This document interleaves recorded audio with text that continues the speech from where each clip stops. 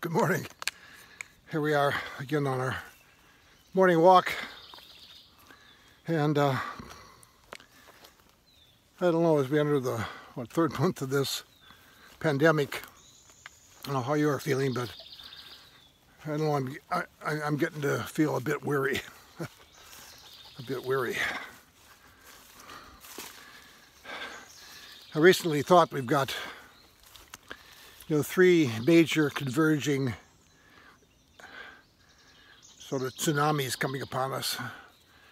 First, we have this coronavirus and how it's affecting each one of us, but not everybody in the same way. We are hopefully all struggling with the seemingly senseless death of George Floyd in Minneapolis. I know I am.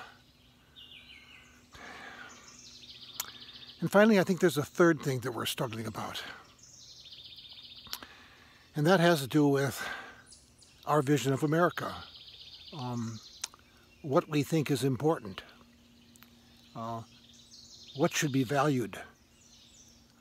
How should our leaders behave? These are troubling times. Yet I am convinced that what we're called to be now is to be peacekeepers.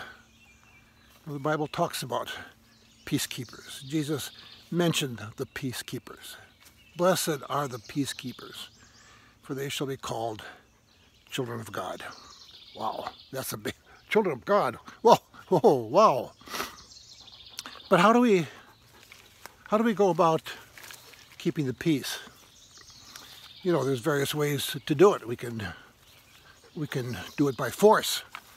We can say, if you don't act peaceful, we're gonna throw you in jail and arrest you. But historically, that's been a very short-term solution.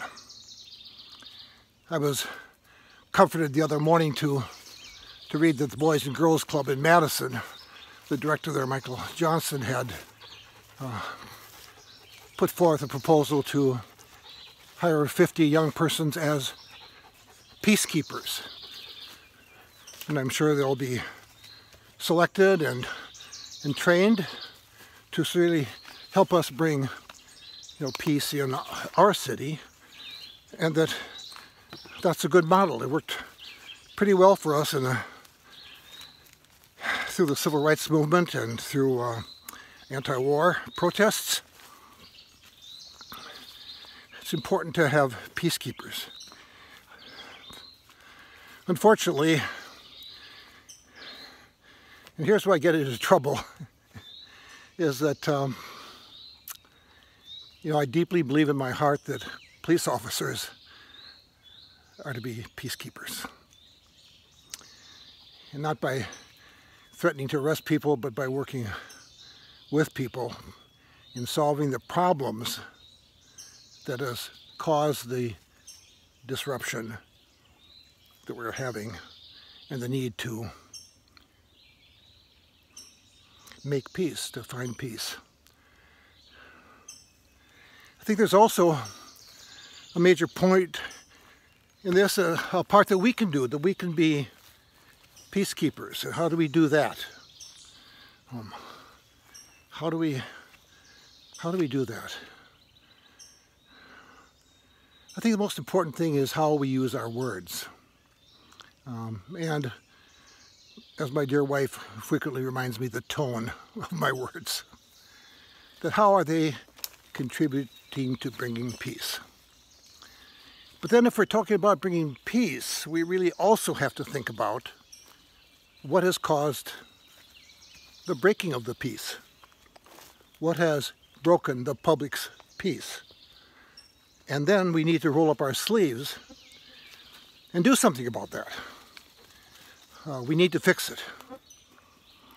So that which I am struggling today is, what is the fundamental question out there?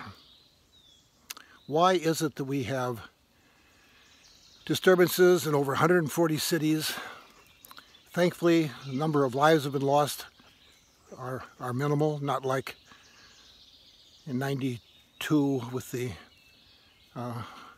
Los Angeles riots surrounding the acquittal of the officers who beat Rodney King. So we need to listen.